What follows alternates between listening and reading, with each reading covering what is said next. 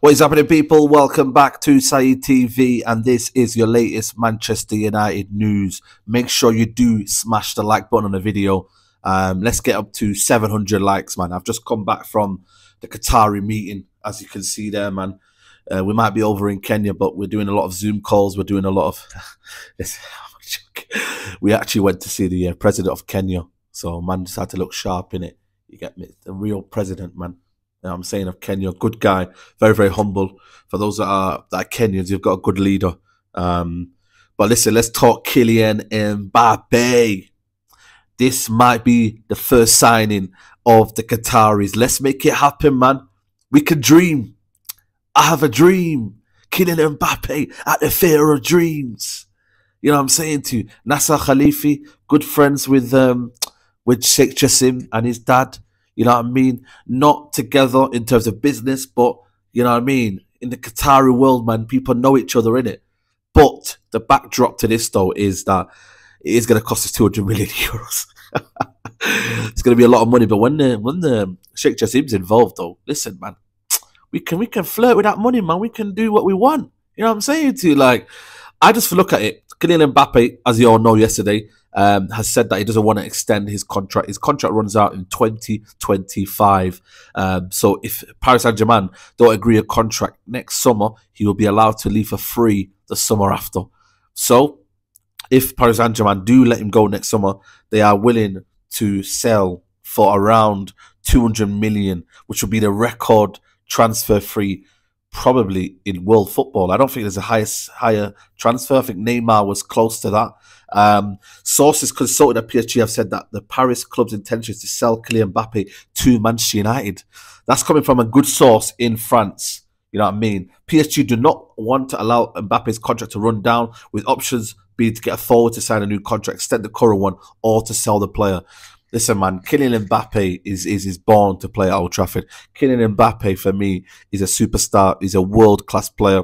Will be one of the best players in the world, if not one of the best players in the world right now. Obviously, you've got the likes of Messi. But if you're looking at talent-wise, who's better than Mbappe in terms of... You got the likes of Haaland. You've got the likes of Kevin De Bruyne. You've got them sort of players that are there. But in terms of actual ability, 24 years old... you know what I mean? Not even reached the peak yet. You know what I mean? And we're talking about a player who's unbelievable. You know what I mean? And you know what?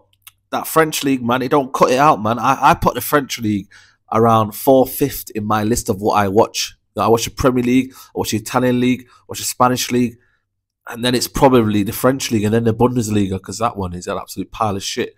But for me, imagine fitting a project. Imagine starting your project, people, with Kylian Mbappe as your number one, you know what I mean, striker, or where you playing in left wing.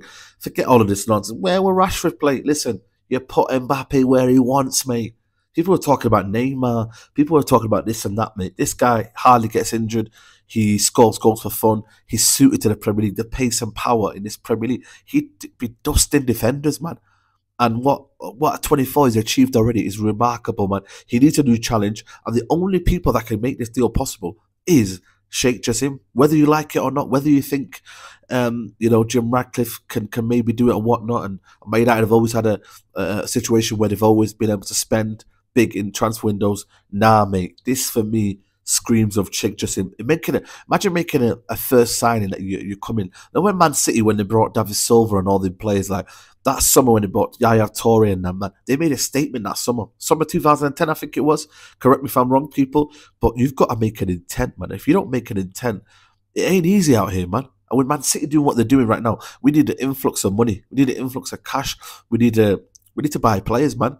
You know what I mean? It's as simple as that. I know the process is kind of closing in, and the reports are suggesting that Sheikh Jassim is the favoured bidder. We have to wait out and see. Again, like I said to you before, I'm reading reports, I'm understanding it, I'm giving my opinion. So don't just say I'm giving clickbait. I'm not. I'm actually watching it, I'm reading it, and I'm giving my opinion based on that.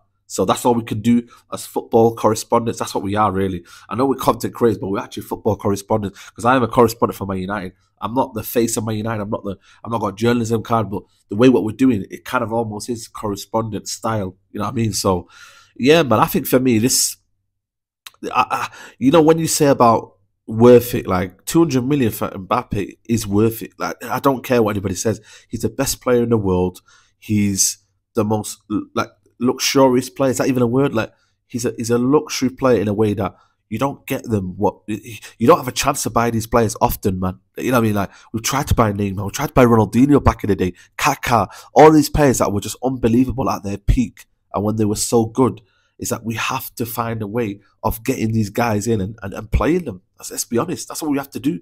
So I just look at this situation as that it's a win-win. Real Madrid, obviously, you've got Real Madrid in there that are involved, and I don't know if you've seen the interview from the president of Real Madrid. There was a fan that went up to him outside a Spanish restaurant, and he said that, and he insisted that he was going to Real Madrid in 2024. So they might have a little bit of a kind of a stop this year and then go and spend their most money there. So again, we've got competition. I just think for me, you've got to come in now. Just in PSG fit, Kylian Mbappe has already given his word to Real Madrid that he will join them. Money talks, man. That's all I say. Sheikh Jassim's wallet will talk. You will talk, and you will go to where the money is. Whether you are, you know what I mean, like a boyhood dream or whatnot. Nah, mate, that's all nonsense, mate. Boyhood dream, this and that, mate. When you see that money coming through, mate, you will go to that money. By all means, you will go to that money. So I think for me, this is all good for Man United. It's good news, and I'm just glad, man. I just think for me, this is great. This is what we want to hear, and yeah, get this done rapid when obviously the new owner's coming. This has got to be a priority for the, and like I said to you, they've been working on this since February apparently. That's the latest what we're hearing, that Qatar have been working this since February. That's madness when you actually deep it. Like to be working on it alongside the deal as well. They want to make things in motion. They're not like the Glazers and all these lot that you're seeing right now. They're actually people who want to make things work and have a plan. We haven't got long transfer windows. Was it opening? Is it opening tomorrow? Tomorrow, third? Or when is the transfer window opening? Like, let me know in the comments. I need to find that out, actually. That's a good point, that. Transfer window opens when? Let me find out while we're on air. Opens Wednesday the 14th. So tomorrow. Tomorrow. It opens tomorrow, people. So Man United, we are late. We are late. People, I'll see you soon, guys. Make sure you like the video on your way out, man. Man's giving you content, daily content while I'm in Kenya, man. So I appreciate everybody, appreciate the love. Big up, people. We're out.